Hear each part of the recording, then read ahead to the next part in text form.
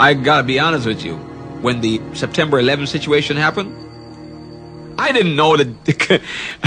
And I must say, and I wanna say this because I wanna take it lightly. It's not a light situation. It's a devastating act. It was really a bad thing. It was one of the worst things I've seen in my lifetime, you know. But I will tell you, and every trader will tell you, who was not in that building, and who was buying gold and who owned gold and silver, that when it happened, the first thing you thought about was, well, how much is gold up? The first thing that came to mind was, my God, gold must be exploding. Fortunately for us, all our clients were in gold. So when it went up, they all doubled their money. Everybody doubled their money.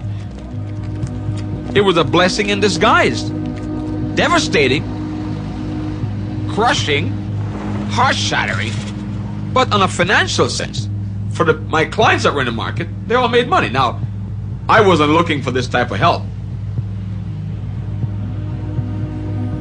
But it happened. When the U.S. bombed Iraq back in 1991, the price of oil went from $13 to $40 a barrel, for Christ's sake.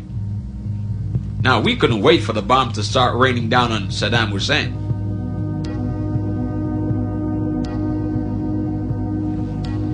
We were all excited. We wanted Saddam to really create problems. Do whatever you have to do. Set fire to some more oil wells because the price is going to go higher.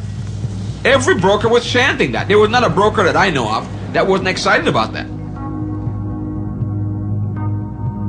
This was a disaster. This was something that was, catastrophe happening, bombing, wars. In devastation, there is opportunity.